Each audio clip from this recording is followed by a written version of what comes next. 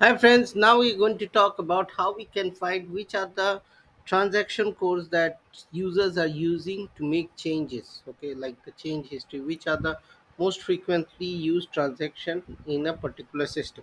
So in order to get this, you have to go to SE16H.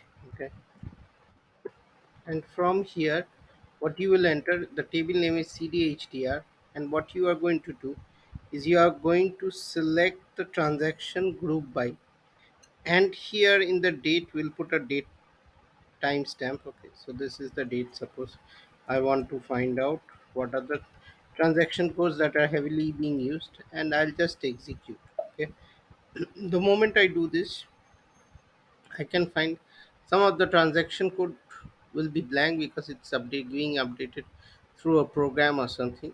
So in those cases, so if I now check in S4 HANA, we are seeing in this system it's BP and other transaction codes that are being used heavily in the system. So this will give you a rough idea of what are the transaction codes that are being used to make a change in the document, that is creating a change document history entry in the CDHDR table.